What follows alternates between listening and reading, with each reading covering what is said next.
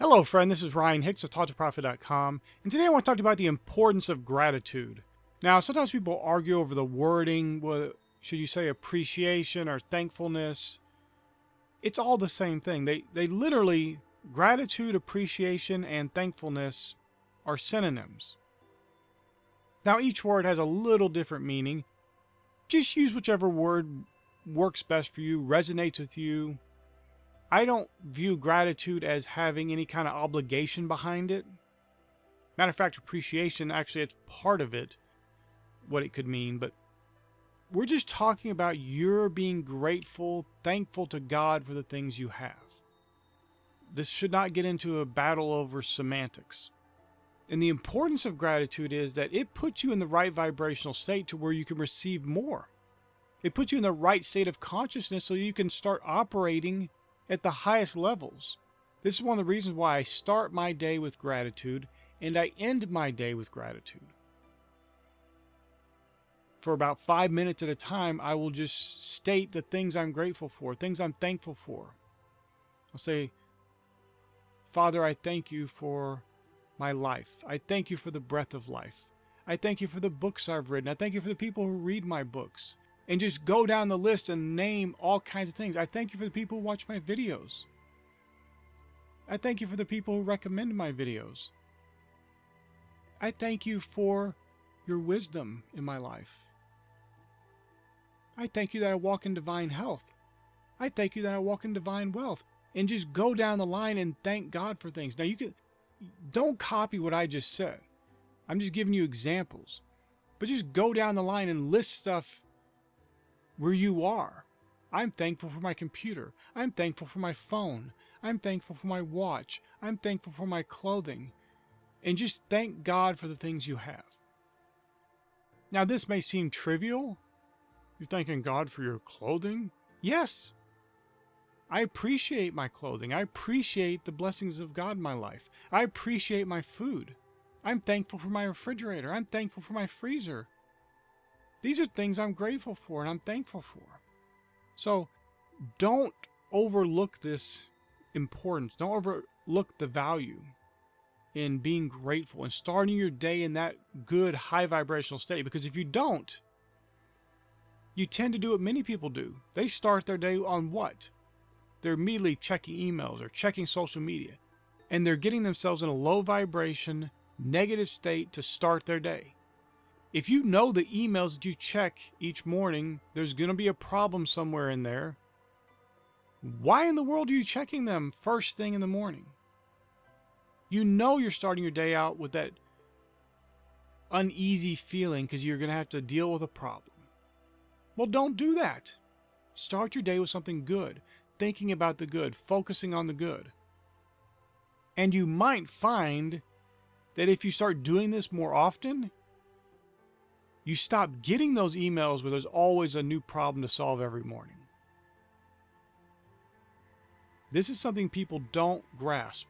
It's the fact that you and your attitude, your mindset, your vibrational state affects the circumstances and experiences you have in life. What you're ruminating on in your spirit, what you're meditating on in your heart, what you're thinking about and giving focus to creates the reality that you're experiencing in life. This is why God said, I set before you life and blessing or death and cursing. Therefore, you choose. And many people don't understand that every day they're making a choice. You choose gratitude, you're choosing that life and blessing column.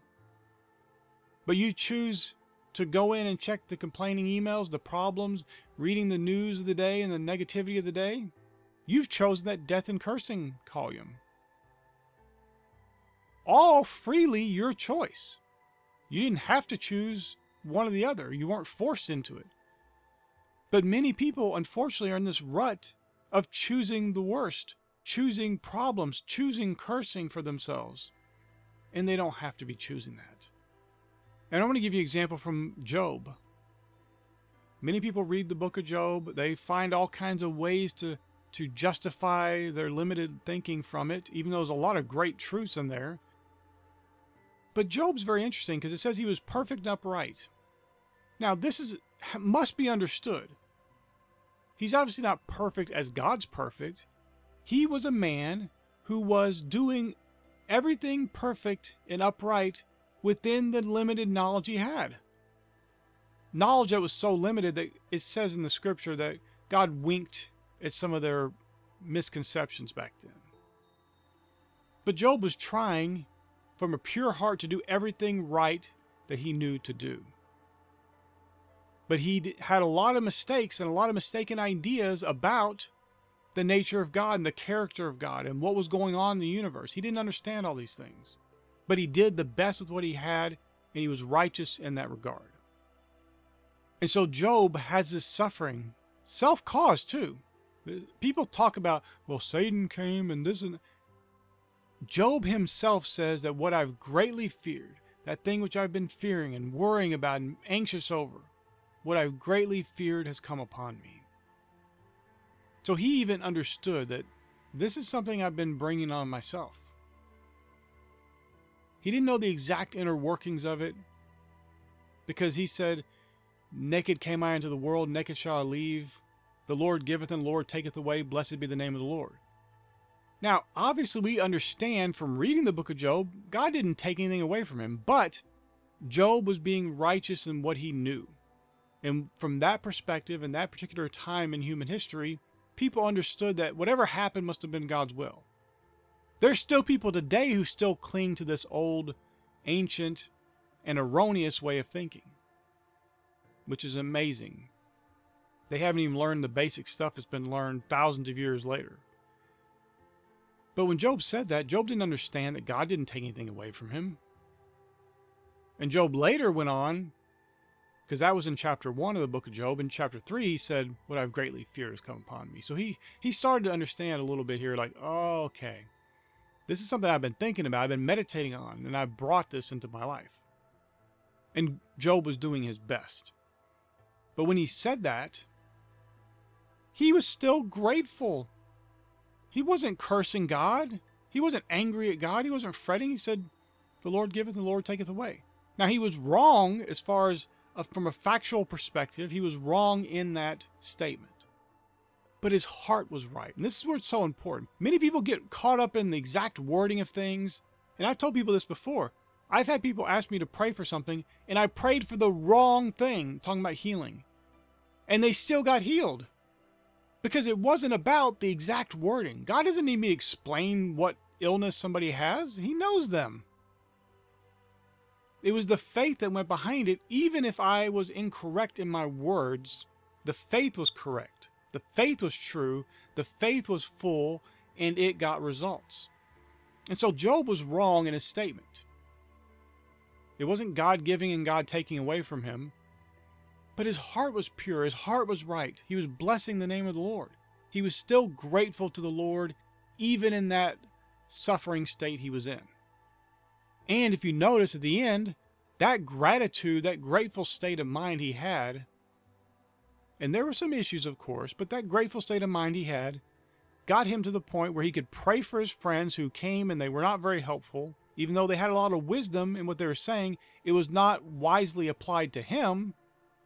He was able to pray for them, and God turned his captivity and restored to him twice what he had before. Many people's lives would be better.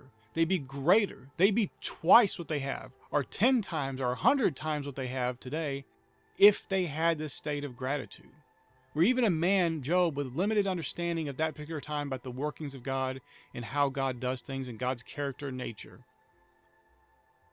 could get the double result that he got. Many people are just living in the suffering that Job lived in. They're just getting what they greatly feared. They're constantly reaping that result. But gratitude will bring you into a position of being in the right vibrational state with the right pure heart before God to receive even more blessings. And then you don't have to go through sufferings like Job went through. You don't have to go through suffering like most of the world goes through. Even most professing Christians go through, because there's virtually no difference between them and the world as far as behavior, practice, and experience. And yet for you, you know better. You can be that grateful person who in all things gives thanks to the God and Father of our Lord Jesus Christ. My friend, be that grateful person. Take up this mentality each and every day. Start your day with gratitude and end your day with gratitude. And of course, that's not the only times. Go throughout your day, be grateful. If somebody holds the door open for you, say in your mind, don't have to say it out loud, thank you, Father, for that. You find a penny in the ground, thank God for that. Be grateful for all the little things and of course the big things, and watch as you get more things to be grateful for in your life. My friend, I pray this is a blessing for you. May God bless you richly.